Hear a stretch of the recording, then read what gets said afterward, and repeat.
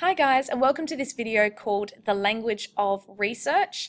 This video is really going to help you when you are analysing and annotating your articles for the research project. So the terms that you're going to learn about today are bias, reliability, validity, and credibility. It's really important that you understand them so that you can apply them correctly to your own work. So, bias, this is when only one side of a discussion or an issue is presented. So this can be in terms of primary or secondary resources. It can be in things like media articles. It can also be, you can also have biased data from something like a survey or a piece of research. Alrighty, so there are different ways that this can be done. I have a person with a tie on the right here because I think a really easy way to look at this is in terms of politicians. Quite often a politician will talk about how they are in support of a particular person or of a particular issue. And sometimes they will write a speech or an article for a newspaper about how they support a particular person or an issue.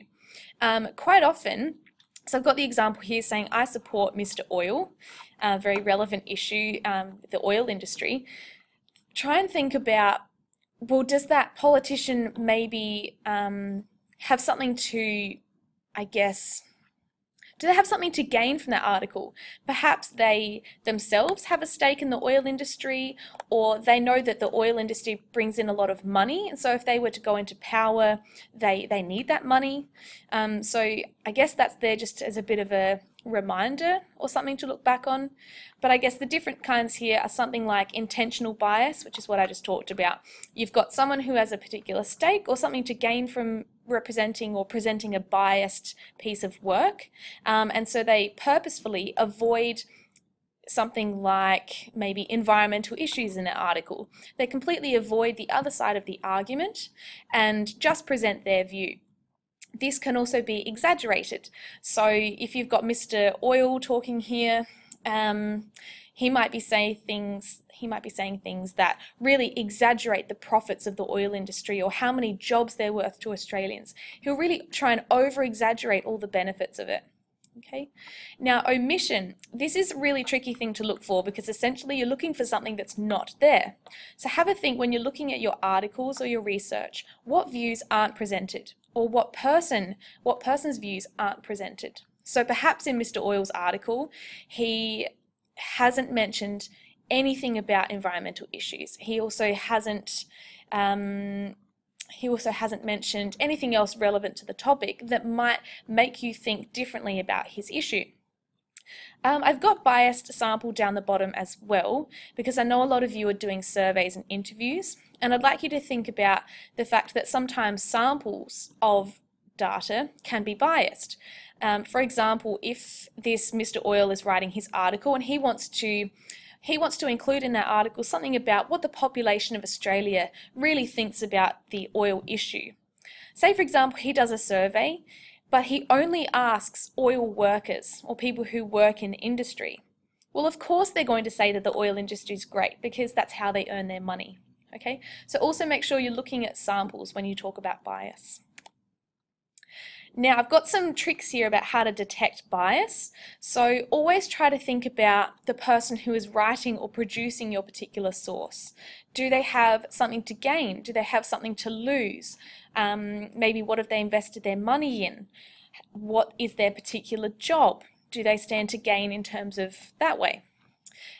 Who stands to gain? So again, maybe a particular company or a political party. Maybe you're talking about injury prevention and you read an article by a physiotherapist who says, you know, in terms of whenever you get an injury, you have to go see a physio. Well, do they stand to gain? Of course they do. They're going to get more business. Okay. Second to last, do they have supporting evidence? So this is really important. They need to have facts and statistics and evidence. Perhaps they have lots of different sources that corroborate what they're saying. And always think about, is more than one side of an issue presented? Okay. All right, let's move to reliability. This is a consistency of results. So a good way to look at this is when measuring weight. Quite often when you go to a carnival or a particular event, you have someone there where you give them $2 and they guess your weight. You know, if they guess it right, you lose. If they guess it wrong, perhaps you get some kind of prize.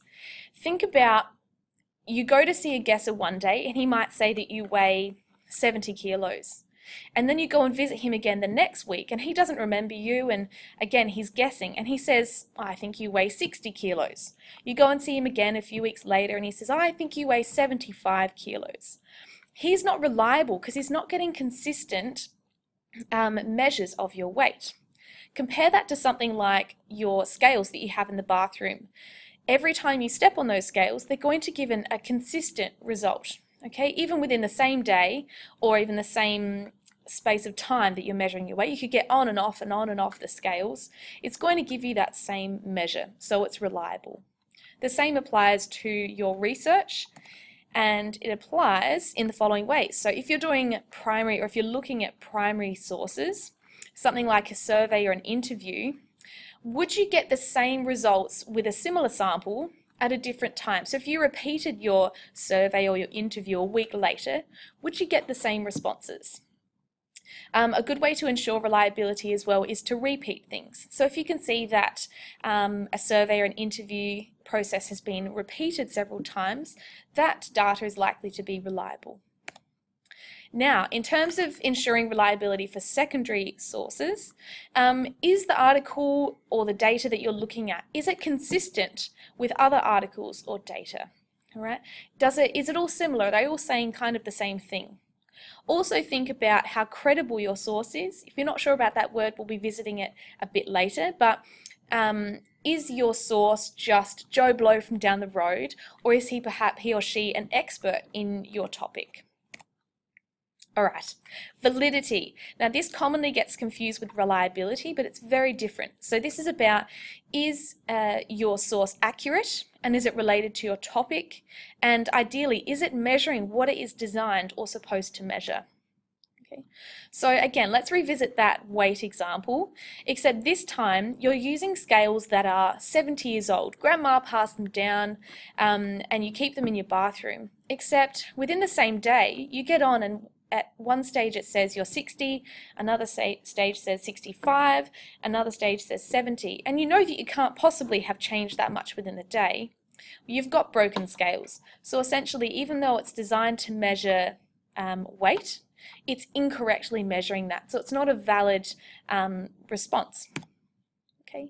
Now, in terms of ensuring validity for primary resources, so for a survey or interviews, are you asking the right questions? If you want to know about people's opinions of the school, are you asking them about what do you think of Brighton?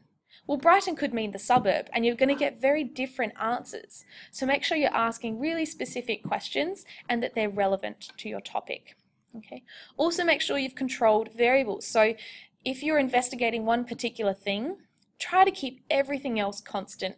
So if you're asking people about Brighton school, the school, maybe you wouldn't ask people what they think of the school at the start of the year, and perhaps what they think of the school at sports day, and then perhaps what they think of the school during exam week, because you're going to get very different responses based on how people are feeling at the time.